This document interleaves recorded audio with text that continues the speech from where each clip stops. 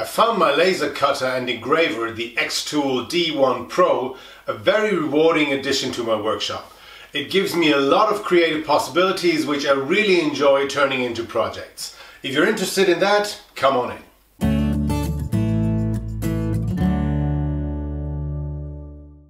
Hi and welcome, I'm Andreas.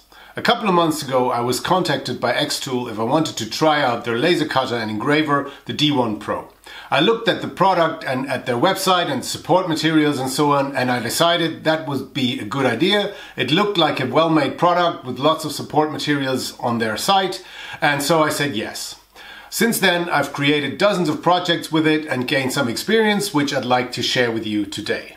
Please do know that I got my laser as a free review item. I always try to be unbiased and neutral in my review and give you my honest opinion, but you should know that I didn't pay for this product. So let's get started by first looking at the unpacking and the assembly process out of the box and up to the functioning laser.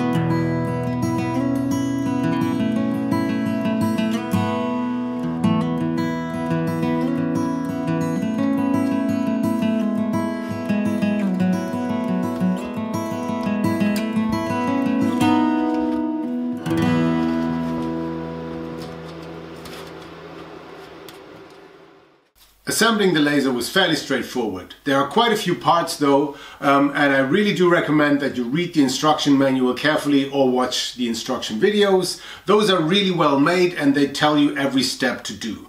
At one point I missed a step because I sort of skipped ahead and one cable was really nicely tucked away in the frame, so I didn't see it immediately. So that took me some searching for the solution because the laser didn't work properly then. But that was my fault because I thought, well, I'd just skip a few steps. So I don't recommend doing that. Going step by step is really the best way of getting your laser running quickly. So let's see how you actually create a product going from the idea that you create digitally to the finished product.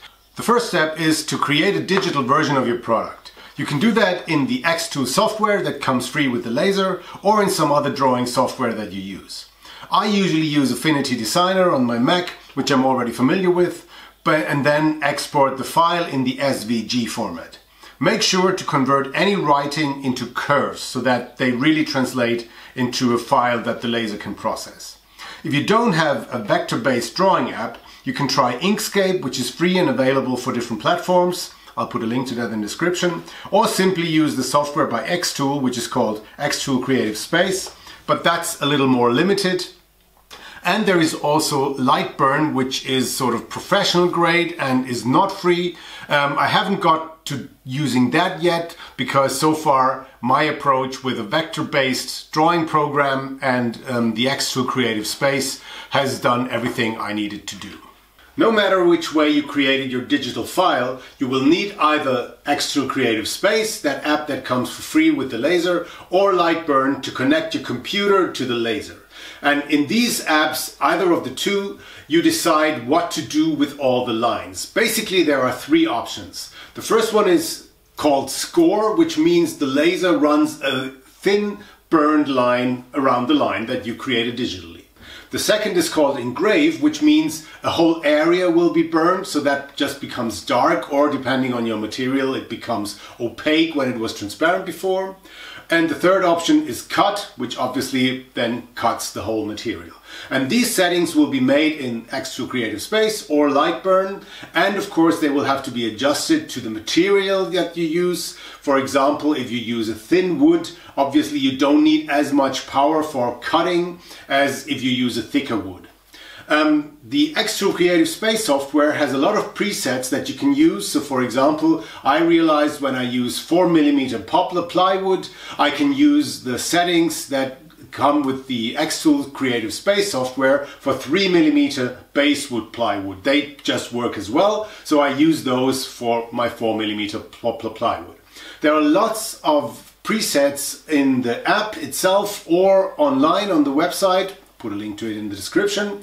But with some materials, of course, you will just have to experiment and see which settings work. Sometimes you will get maybe burns because you put too much power, or your cut will not go all the way through, so we'll have to do another pass or something like that. So that's really something that you have to experiment with. And I hear that the Creative Space software will have the feature of saving those presets that you create yourselves in the future, but at the moment you have to note it down somewhere so that you can reuse it at some later point. Step 3 then is in the software to highlight the lines that you're dealing with and then decide should they be scored, should the area be engraved, or should the line be a cut line. Step 4 is to place your workpiece in the laser, and you get a red cross mark which helps you align the workpiece, and you have to adjust the height of the laser head, and that is very easy with the D1 Pro because it has a thumb screw that you loosen, and then it has a sort of lever that you can put down and you set it on top of the workpiece, then you tighten this thumb screw, put the lever back up, and then you always have the perfect distance. That's really something that I like very much because I know that other lasers have a much more cumbersome process, and this really just takes a couple of seconds. So you put your piece in, adjust the height, and then you're almost ready to go.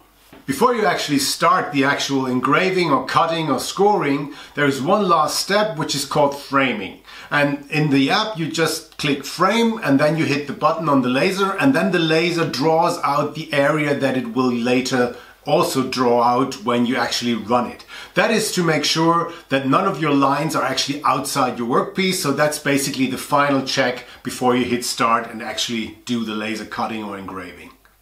And then the final step is to hit start in the software and hit the button on the laser itself, and then you just watch as the laser turns your idea into an actual touchable object, which I really like and always find very rewarding.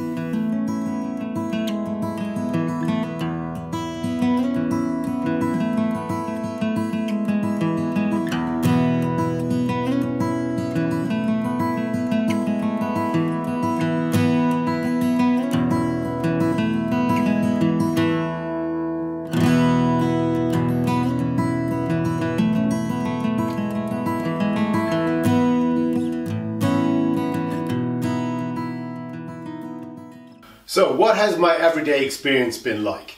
I've created dozens of projects and I found it very easy to create simple projects, for example like these key tags. You just write a name, you score a line, you cut a line, and basically you're done. That is really very easy and you get up to speed in no time. And it's fairly easy to create even more complex projects like this decoration, for example, which has a cut line, a score line, and some engraving, but also it is not very difficult. You just need some imagination. You need some experience with the drawing app, and that you really get just by doing or by watching the tutorials, which there are plenty. And I really found it to be fairly easy to get started even with more complex projects.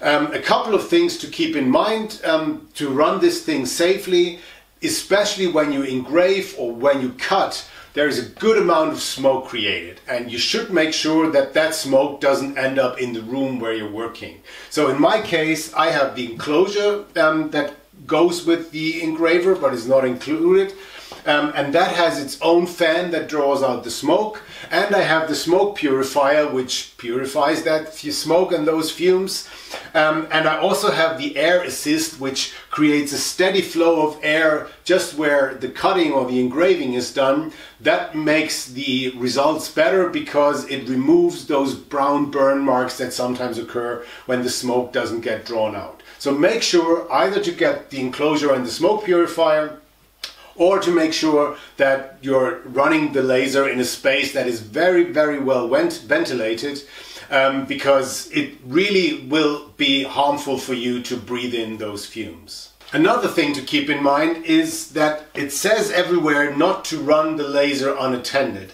And I thought, well, of course I can go outside for a minute or two, but actually this happened, so I just thought, well, this is thicker plywood. Instead of 2 passes, I'll give it 3 or 4 passes. But what happens is, well, the plywood gets really hot at the bottom of the cut, and if it doesn't get all the way through, basically it starts to burn out there. So I came back after 2 minutes and found this, and I really didn't like it.